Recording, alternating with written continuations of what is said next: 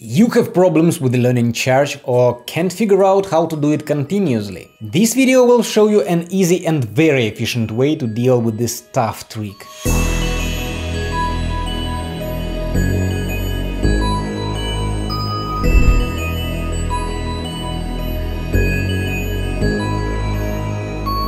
Hello, you're on Penstock, and today I will show you a very good way to learn charge. It is not the same way as I showed in my previous video tutorial of this trick. If you haven't watched it, click the card or link in the description under this video. Watch it as well. It is always better to know different ways of learning new tricks in pen spinning, to find out which fits you more. But this one is a very good way to prepare for charge continuous, which I will show you in the second part of this video. So, as you should already know, charge is one of the fundamental tricks in pen spinning. It looks like this and can be done continuously, like this. To learn it, you'd better have a pretty long mod with a good momentum. So heavy ones like Everchick symbols, for example, will fit you just fine. It is also good because of having marked center, so you can control position of your mod in a slot, but about that later. So take your mod in slot 1-2 or 2-3, whatever, whichever you think would be easier to learn in. It doesn't matter, I will show you in 1-2 just because. Take your mod in 1-2 between index and middle fingers, at its center of gravity. As you use balanced double-capped mod, it should be its center. Don't tense your fingers, keep them relaxed, just make sure your mod doesn't fall out of a slot. At the same time, it should move freely while you sway your hand.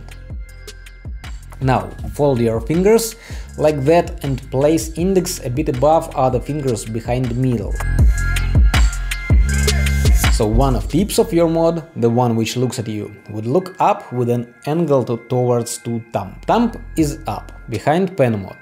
It should not interfere pen's movement. Now straighten all fingers pretty fast. You need to straighten middle faster than index. Index will be placed a little bit in front of middle.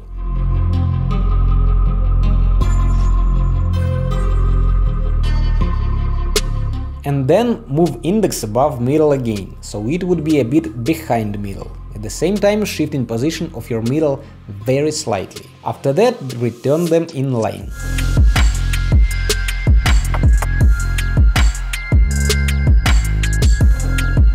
So, without a pen mod, the movement would look like this. As you can see, I move index and middle synchronously.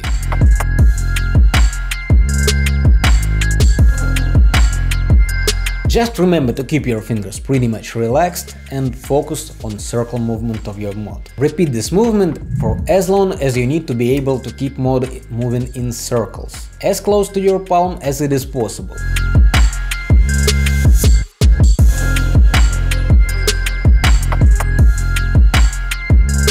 I mean, this angle should be really sharp. And sharpness of angle is going to depend on how far you move index in front and behind middle. Alright, now I will show you how to do charge continuously, but before that, make sure you joined our Discord server to keep in touch with our little but very friendly community, where you can meet pen spinners from all over the world. Link in the description. Also, make sure you share this video with the beginners when you see them crying for help with charge. So, you have learned how to do one revolution of charge, but it is not enough, at least how you think it is. In fact, you wouldn't use charge continuous much when you go further in pen spinning.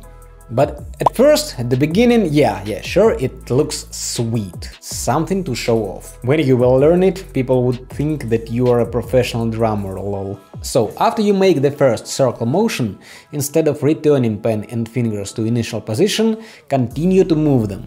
You need to bend and straighten middle a little, and move index as well. You need to learn how to do 2 circles now. For the first move, you bend your fingers pretty much. Now you need to do similar movement, but with a smaller amplitude.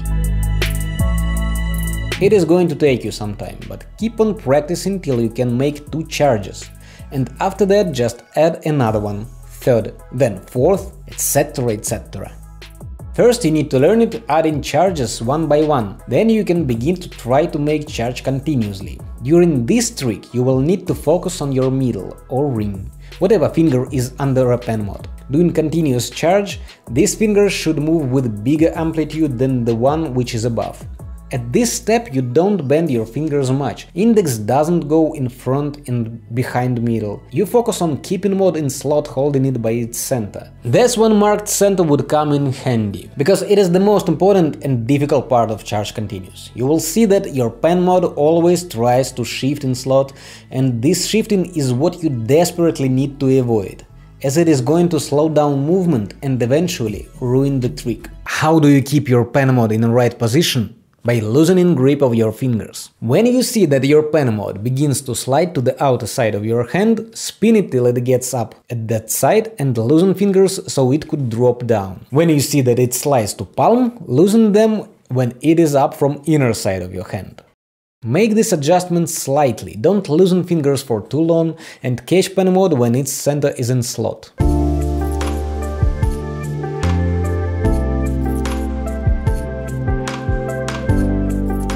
You will see that during these adjustments your mod would bounce in slot. In most cases, loosening is going to happen by means of index fingers movement up and down, away from middle and closer to it. That's where this feeling of bouncing comes from. Part of the time pen mod would spin on middle finger more than in slot, till you return it back where it should be placed. And your index will hit it from different sides, trying to keep it in balance on middle.